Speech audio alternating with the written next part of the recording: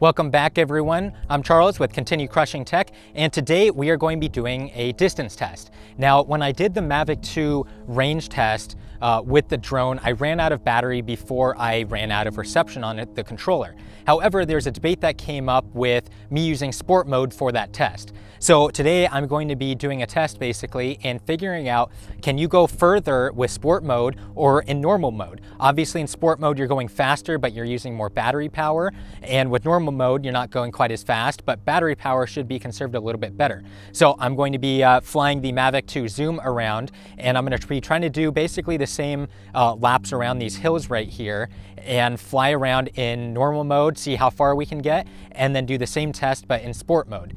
Now, I'm going to start with 100% battery for each battery, of course, for each test. But one thing that I'm going to do is I will stop the test when we get to 20%.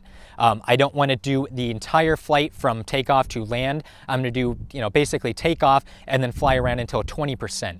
So that way, in case I end up further away or something like that, I don't end up landing with 12% battery and 18% battery or something like that. So we'll go basically full battery to 20%, sport mode versus normal mode, and see which goes further.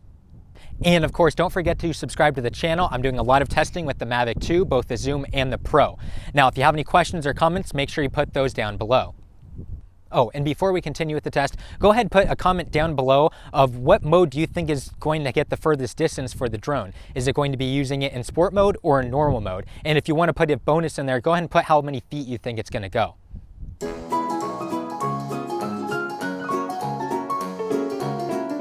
Things are going okay. We're at 48%, but there is so much lag on the iPad that I can barely fly. It's very difficult to get smooth turns, so the flight path is going to look pretty rough.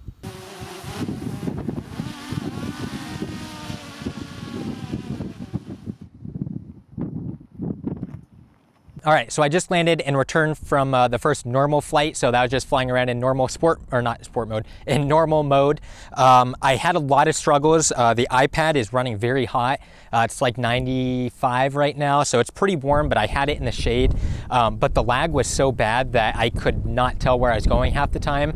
And there was several seconds delay in any movement or controls. And so, I mean, if you look at my flight records here, it looks like I was flying drunk because I'm swerving all over. And it's just me trying to correct the path. So I'm going to try out the iPhone 7 for the next one. But distance-wise, from 100% until I hit until I hit 20%, was 42,864 feet. So now I'm going to put another battery in here and put it in sport mode and hopefully use my iPhone 7 and we'll have some better luck and fly that around and see if we get further than 42,864 feet.